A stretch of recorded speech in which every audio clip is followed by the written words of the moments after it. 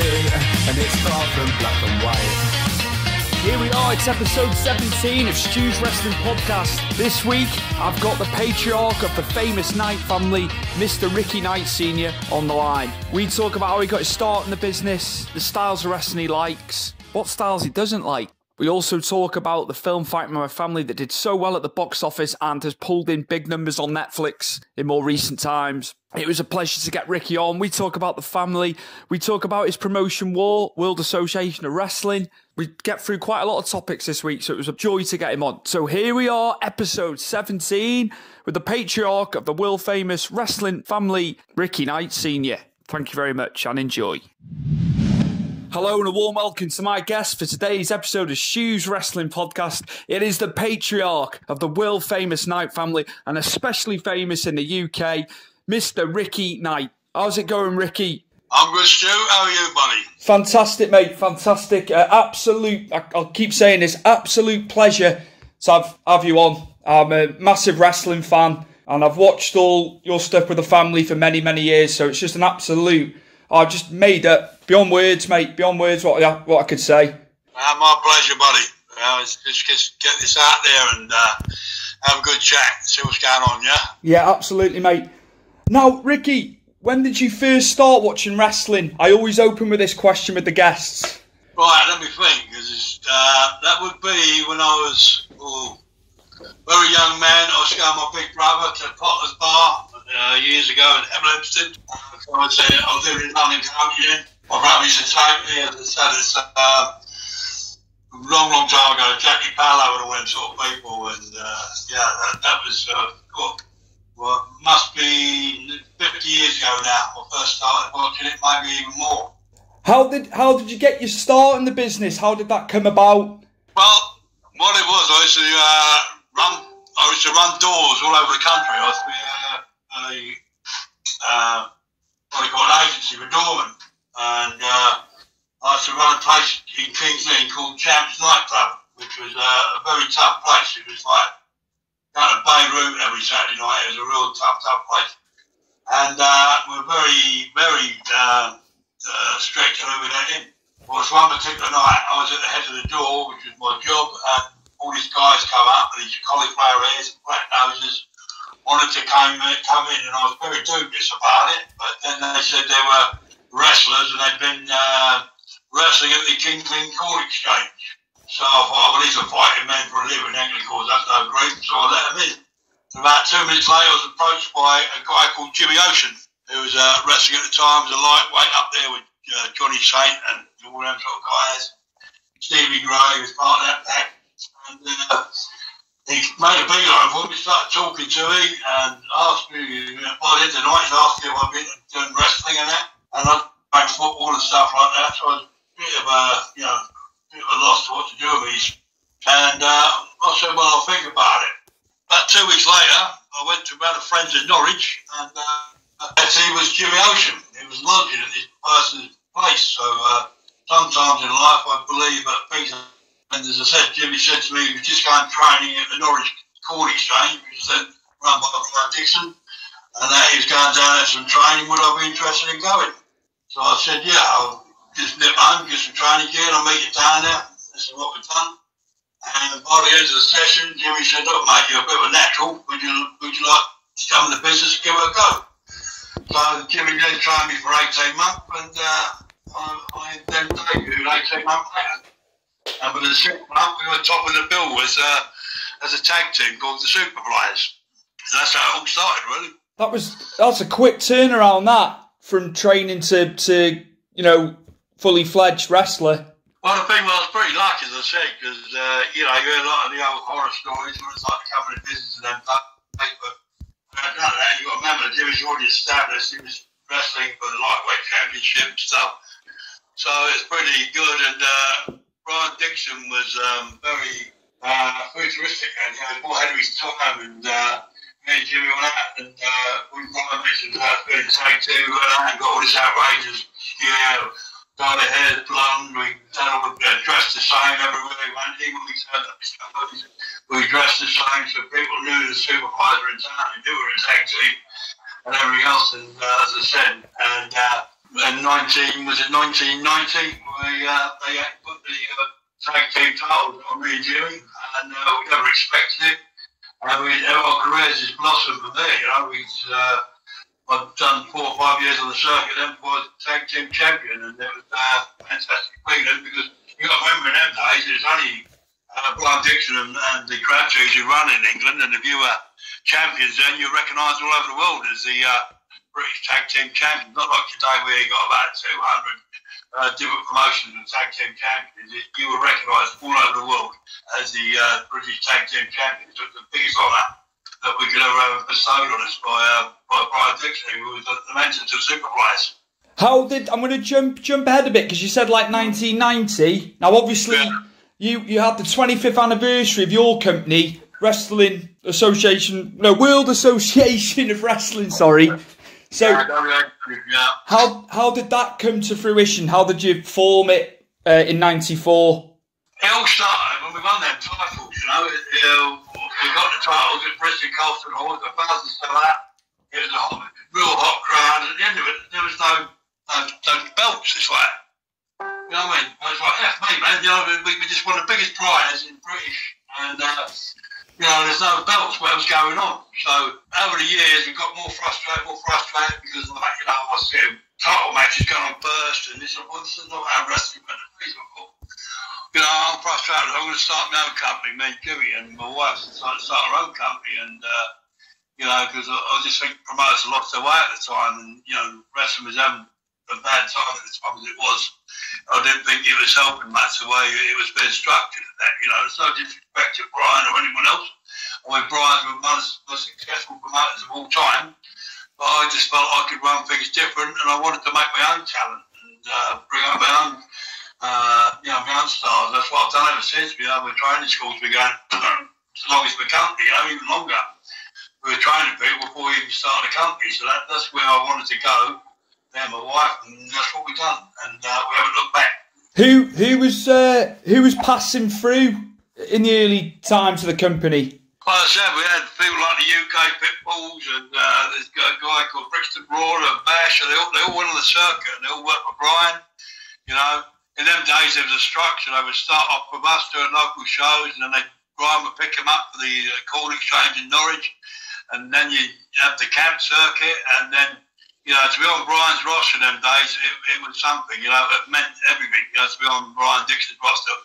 It was the best roster, you know, in Europe, probably, you know, that was, so when our guys actually reached that sort of, that height, we knew that we'd done a good job, and, we got quite a lot out there, you know, and my wife actually come from the academy, you know, Soraya Knight. Yeah. She come from the academy with people like the girls, Angel, Sheena Summers, who kept the women's division going when it was shut. There was no women's division in them days. They'd gone, everybody had gone. And at one stage, there was only 3 promotions left. I mean, even Brian left. At one stage, so bad the business got. We were going out 30, 40 people every night. It's heartbreaking, but we refused to give up. And kept British Wrestling alive, and at the time there's my wife left and a girl called Julie Starr from Bradford. The only 2 women wrestlers left, all the other girls had retired and gone. There was no faith in the women's scene, so we kept it going. And then we brought in girls like Angel, Sheena Summers, and we just kept going and going, and until the business picked up again. And that's how it was, you know. We just loved the business so much, we kept going. And that I know all these new companies try and rewrite history, that they were the salvation, but I can guarantee you they weren't, you know. It wasn't just UK-based promotions struggling at that time, was it? You know, even as I remember WWE around that time, they were struggling. Oh, yeah, I mean, indie scene in America, you know, WWE was still okay, but I mean, you know, it's just that the indie scene in America ain't like it was now. I mean, you know, let's go out 15, 20 people on the indie scene over there, you know. And so it was a real bad place. It was a dark place, and we wondered one stage if wrestling was actually going to survive. You know, and what happened, the guy who was running, Scott Conway, I don't know if you've ever heard of him, he's running TWA promotions in them days, and he came up with his massive brainwave of bringing over the Americans. It was his idea in the first place. He brought over Earthquake. But the good thing that Scott done, he brought them over for 2 weeks. He didn't load the card for the Americans. What he'd done was got Earthquake to pull the crowds in, which he did, sold out everywhere. But he put all the top British talent around it. and people were walking away from the shows going, geez, we didn't even know these guys existed. We didn't even know British wrestling was still alive. We didn't know this. These guys are good, you know. So then he brought over the Bushwhackers, and we done the same and sold it everywhere and stuff like that. And it started to develop the scene again because people started to come back. And then Brian Dixon came back, and they started going for a Scott to use these guys, and the scene started to build up again. So I always give credit to Scott Conway because he had a vision at that time, which he done, and it worked. And I credit Scott for everything in them days. And business was bad. I mean, that was really bad at that time. That we broke all the mold. By 2001, we done a super show, and we got 2,000, and like that went against everything. But it was kind of bad wrestling at that time, you know. So it's people try and rewrite history, but they've got to remember I lived through the history, so I know exactly what happened to the wrestling. So when these guys try and take the heat off Scott, that really annoys me because I put it all down to Scott Conway and his vision at the time. Just like, I think what I take away from what you were saying is don't give up as well. Oh no, never give up. It's wrestling's in my blood, and that's why even now the British wrestling we teach it in our academy. I personally never want to see British wrestling, the art of British wrestling die. Okay. All our guys are on the traditional British wrestling base in our training school. Obviously, they go out there on the circuit, they might do other stuff. They'll work to the audience what they have to work to. They want the indie, flip-flop. My lads can do it as well. But every one of our lads have been based on the on the British style wrestling. So when they can put on a British style match anytime, the rounds match, everything. So that's a tradition that will never die while WAW's around, because that's our big thing about. We want to keep the art of British wrestling alive. To me, it's the biggest art form of wrestling ever. You got to remember, in the early days, we had all the Japanese guys come over to learn from us. We had, the Hearts come over and learn from us. All the top Americans come over to learn from the British guys. And all of a sudden, it's a dying art. But as I said to our family, won't have it. We will keep British wrestling alive. And that's what we're all about. That's cool, man. The Americans love our round system, don't they? Yeah, I'd say if you get any top America, but don't get me wrong, we use top guys who's come over for us. They love our system, they love our training. I mean, I remember once Scott Hall, Razor Ramon, he said to me he's in America and he went to watch my wife train because my wife did a lot of training abroad, the British style. He dipped in for 2 minutes and ended up staying for 6 hours. He could not believe the stuff that my wife was showing these American guys. And they love her all around the world. That's where she makes her money, training people in the American, British style all around the world. Australia, she's been everywhere teaching this style. And as I said, people like Scott Hall come to you and say your wife is a training genius. She's doing something right. And she still wrestles, doesn't she? Oh, she still wrestles. Yeah. She's still over the world at the moment. She's still training all over the world at the moment. But, I just get very surprised that she's not using the UK more. All her work is abroad. Yeah. And one of the best women wrestlers outside the WWE, and you don't get worked in Britain, which I don't understand. I find it very frustrating. Yes, to go around the world to show off her talents as a trainer and as a performer. And I just think some of the time that the British guys, promoters should wake up and see what they got before it's too late. I mean, she's 48 now, her career's not going to be too much longer. And I think the UK guys should wake up and realise what they got. I don't think they realise how good she is and what she does in the ring and as a trainer. It surprises me, Ricky, that she's not. I obviously didn't know that. I thought she was booked, a lot over here. It's just, it's very interesting that, she should have more bookings over here. Absolutely. Oh yeah, it just amazes me and frustrates me, as I say, because, she earns her money, don't get me wrong. She does all these signings in America, because you've got to remember, outside WWE, she's one of the biggest indie girls out there, and the promoters and the fans love her out there. So I just think, I don't understand why this company has not used her. It's baffling, yeah. It's crazy. Cool that she's getting booked over there. But yeah, it'd be nice to have her on the scene over here a bit more, as you say. Who's passing through the promotion at the moment? Is there any standout guys for you? Or I'm not saying that you're playing favourites, because I'm sure you like all the guys, but Any standouts? Well, the same. We got, it's at the moment, obviously, we got RKJ, on the new lad on the block. He will be the next major star. Ricky Knight Jr., I'm talking about Roy's son. He's going to be outstanding. We've got lad here, he's an untapped talent as well. I mean, Brad Slayer, he's been about the business 10 years. He's one of the best performers I've seen. And he should be out there more. Brad Slayer.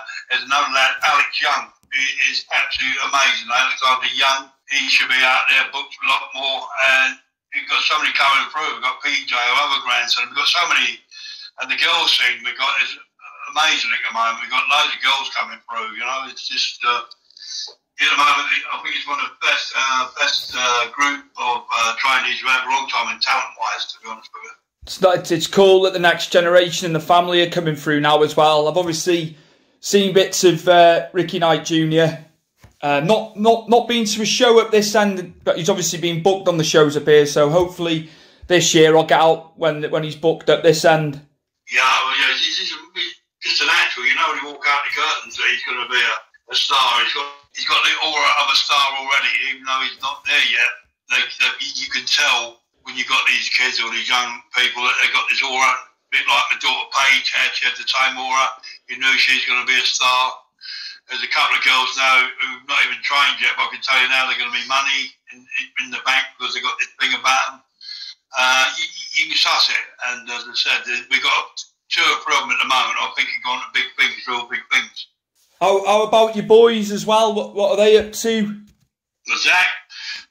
Zach's sitting there now because I'm doing it from the office, and Zach's he's breaking out a bit. Roy took a hiatus for a little while because he's split with his wife and he needs to sort things out. But Zach's done okay. He's just got a booking in Italy for a training schools over there. I mean, Zach's another one. He's very gifted, like his mum for training. He's one of the most gifted lads I know. And the thing with Zach is he's only 28, 29 now, but he can be one of the lads, but he can still be a boss. The lads respect him that much. He can go out and have a drink with him one day, but be the boss next day, and they'll do what they tell him. So Zach's very gifted in that area, and I think he's going to make a living out of that. And since the movie, he's had a couple of movie roles. I think some more are going to come up for him. He's now signed to an agency there, so his life's very good at the moment, and everything's looking good for him. It's as a fan, it's cool to see. I was gonna just say about the film. Obviously, Fighting With My Family. I went to go and watch it on the day of release, and it was absolutely brilliant. Was waiting a long time for it to come out, obviously because we'd heard stuff, but brilliant, absolutely brilliant. Yeah, as I said, we were happy with it. You're always a bit worried about how they're going to betray you and everything else, and how they're going to betray the business. I mean, we get ripped, we get stick every day on the internet, so we're not worried about that sort of thing. But I'm more worried how they betrayed the business, but I think they betrayed it very well. They always say, is your family really like that? And we say, well, it was a watered down version of what family got. That's true. I mean, we come across as outrageous, and we probably are, but as we said, as well, watered down version of our family. We are more outraged in the film, but as I said, the film, to me, it was it's a bit like Rocky. You don't have to be a wrestling fan to enjoy the film. And lots of people who are not wrestling fans have written to me and said, look, we're not wrestling fans by any means, but we loved the film. It was a great family story and everything else. So that's very pleasing that, it's not just about wrestling, it's everyone's liked it. I'm not blowing smoke. I really enjoyed it, but yeah, so you do find when it's Hollywood, like you're saying, just going to your point, like watered down. But yeah, we loved it, and the missus isn't a wrestling fan, but she came with me and she thoroughly enjoyed it. As you were saying, it polarises wrestling, doesn't it? Well, that's a bonus, I say, because a lot of people have said the same as you. I took my girlfriend, I took my husband, they're not wrestling fans, and they come away enjoying it. So we've reached a whole new audience, and now it's gone out on what's it gone out on? Netflix. That's gone out on Netflix. We're getting a second hit from it, But it's gone on Netflix. We get a lot of new people writing to me and said they've seen it on Netflix, and it's doing well on there. It went to the top 10 first week on Netflix and stuff. So yeah, it's been very successful, and we can't be more proud of the movie, to be honest with you. It's been fantastic. I've had a lot of people messaging me who've got Netflix, who stumbled across it, and they've enjoyed it too. And once again, they're non-wrestling people. So, you know, fair play. It's brilliant film. Well, no, it was on all the air flights. When you fly to America or anywhere in the world, you can watch those film. So a lot of the lads who travel know nothing about wrestling are watching the film and enjoying it. So yeah, it's everywhere at the moment, and it's good for us because it's drummed up business for us. People now want to be a part of us, want us to put shows there, want us to do interviews and stuff. And it's elevated the Night family to another level, to be fair, which is really good for us business-wise. Do you get to watch much wrestling? Now, I ask people in the business. Some say they don't really get a chance to watch it because they're like, you know, in the business doing their own thing. Do you watch much of the stuff from America? I'm not a fan of American wrestling whatsoever. Right. Zach still watches it, and the family do, the younger generation. I mean, like, okay, they watch every Japanese all lot, you know. But the trouble is, I think with me being a promoter and a wrestler and everything else, I live wrestling all week, you know. Yeah. I live wrestling, so when I go home at night, you know, I'm more into just watching the sport channel, watching the football, watching every other darts or something. I'm not really into it, you know. It's just, don't get me wrong. In the days of Hulk Hogan and that era, I watched as much as everyone else, and I loved it. And at the moment, with this flip flop stuff, it's not for me. I'm not saying it's not right. I'm not saying people don't enjoy it, but I don't enjoy watching it. I like a good old fashioned, hard hitting match with storyline and everything else. You know what I mean? So that's the sort of wrestling I like. And it's hard to find. I think the nearest you get to it is the NWA at the moment. I think they're doing a great job on what they're doing at the moment. But that would be, if I did watch wrestling, that'd be more the NWA stuff, probably. Yeah, I agree with you. I'm enjoying what they're doing. Just like the throwback style. Obviously, I know everyone's saying that, but it's just cool, the studio style of it. But yeah, that's what I'm telling you. It's what people want. I mean, all these big crowds, this big stuff's all right. But when my daughter was in the wrestling in WWE before she'd done her neck, obviously we used to go to shows to see her, and it seemed to me that the crowd used to go absolutely nuts when, say, the Undertaker come down the aisle or someone come down the aisle, and that was it. Once in the ring, I didn't give a shit, you know. They're looking for the next one to come down the aisle, and they didn't seem to get engrossed in the matches, you know. Like our fans, as soon as we get in that ring, they're engrossed from the start to finish of the match, and they're really old school fans, and I love that, you know. They still live the scenarios, what we do and stuff. I'm not saying that, you know, they still believe in it, but what we do, we suspend belief for them, so when they go home, you know, I always say, like a good magician, do a magic trick and make a hotel disappear or a flame disappear. You know it's a trick, but you still walk away and you go, wow, that's fantastic. And that's what we try and do with our fans. I mean, they all know now what wrestling is, but we still want them to walk away and go, wow, they got me there. That was fantastic, you know. But I think with that indie stuff, you just see gymnasts going at it, you know, and to me, it doesn't suspend belief. It doesn't see no storyline, and the biggest thing I want to get out of wrestling is sell it. Nobody sells it anymore. You know, I take a DDT and jump up at one, you know, Drake the Snake made that famous for being a finisher. Now people just disregard it and jump up again and stuff like that. So, yeah, it's really not for me. I'm not criticising people who do it because they're making a very good living out of it. But I still like the old school stuff. Yeah. So, in a nutshell, I don't watch that sort of stuff. Different strokes for different folks, Ricky. Exactly, that's what I'm saying. As I said, my grandsons, obviously, they love all the indie stuff when they watch it, and good luck to them, you know. As I said to them, when you're on our show, you have to do a lot of stuff, but we still like the old-fashioned stuff, but they're still making the names in other places, so it doesn't matter to them. Ricky, thank you so much for coming on today. That's no problem, buddy. Not a problem at all. I've enjoyed it. I've learned some stuff, especially back 20 odd years, 30 years ago. So just thanks for sparing half an hour coming on. I appreciate it. I know you're busy with all the stuff going down. All right, buddy. Not a problem. Okay. Catch you later, buddy. Take care. Thank you very much. Yeah, bye now, mate. Bye, Cheers.